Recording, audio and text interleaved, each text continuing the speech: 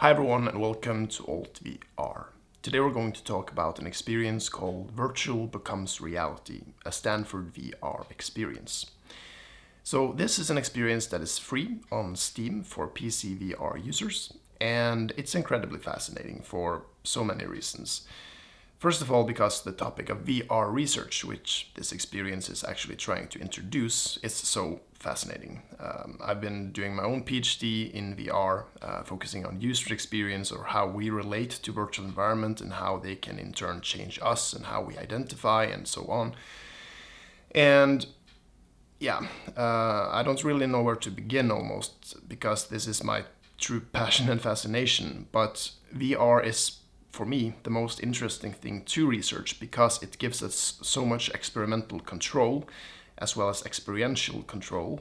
We can actually decide what the participants are going to experience, where they are going to feel present, whom they're going to feel present as, and then measure this, the results of this on their experience, on how they behave differently, on how they feel as themselves, how they feel that they relate to the environment around them, whether this is virtual or real or not. So there are so many incredibly fascinating potential avenues for research within this domain, which is why I'm interested in it personally. What I don't like so much is reading all these research papers describing these incredibly fascinating experiments, and then no one has access to them. No one can feel on their bodies, on their selves, what it is like to take part in such a research experiment, for instance, becoming someone else in a scenario and whatever. So you only get to read about the research results on the participants, but you are curious, you want to explore this yourself.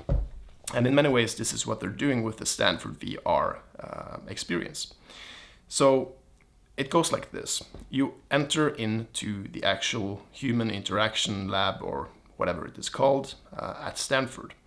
And this experience is produced by Jeremy Bailenson, who is a top VR researcher, along with his colleagues, of course.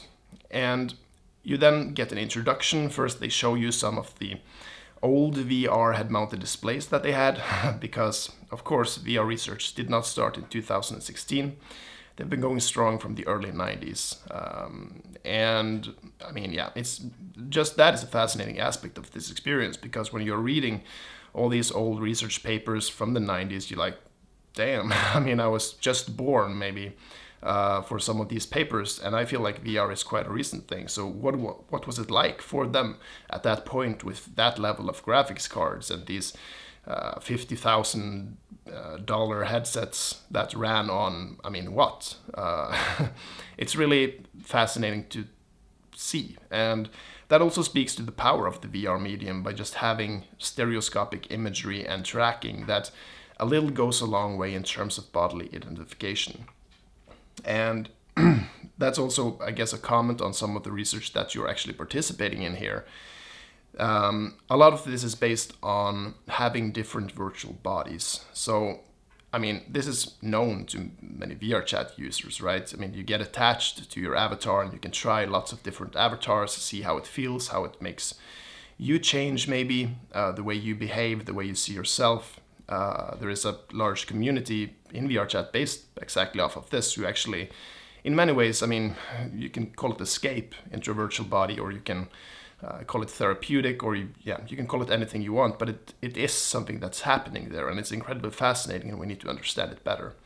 So this is also the case for this VR app. You get to try different bodies, and you choose one, but they also take it a step further. Something that's very interesting to notice, and Jaron Lanier, who founded the first commercial VR company, wrote a paper on this, I think that was in the 90s, maybe even in the 80s, discussing this as homuncular flexibility. That we can actually have the flexibility to control avatars that have more limbs than we actually do ourselves. And they have a short experiment of this that you actually get to try, where you have a third arm, and you then learn to navigate this or control it. So, in short, this is just a fascinating piece of experiment. They also have one of the more classical VR research things that showed that people would be more likely to help someone in the research room if they were first embodied as Superman, right? So, and you actually get to do this in the Stanford VR Experience too. You get to fly around as Superman, and then they explain that those who did fly as Superman were more likely to help if the research person dropped a pen, they would pick it up. So it's small things like this that shows that the experiences that we have virtually does impact the way we behave in reality. And we're going to discuss this more on this channel. I know of so many interesting VR research papers that I want to really get down to the bottom of and try to convey the meaning of this and what it could mean in the future. So for now, you can check out Stanford VR, or Virtual Becomes Reality, a Stanford VR Experience on Steam. It is free and it's fun. You can learn something new. It's a short experience, but yeah, I'm sure you'll enjoy it. And hopefully there will be more stuff like this. One company previously called Virtual Bodyworks, now called Keen Tech. They are associated with Mel Slater, who is the most prominent VR researcher ever.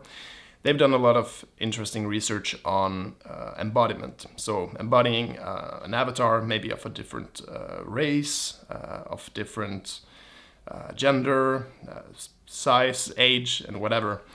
And seeing how this impact, for instance, reducing racial bias, making people less aggressive.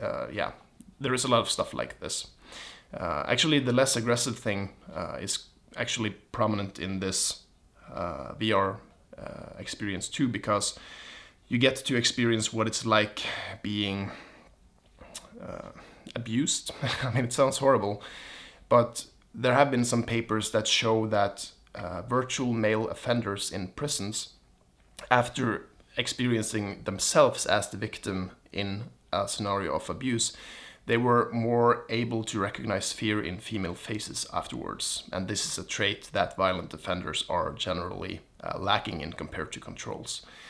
So this topic in general is something to look out for, and this VR experience might be a good start for you. If you're interested in discussing more of these things or getting more updates on it, then this is the kind of thing that we do cover on this channel.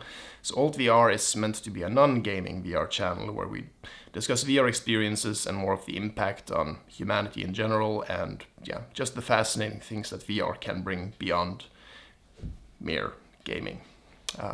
Not that I don't like VR games, that's just what this channel is about.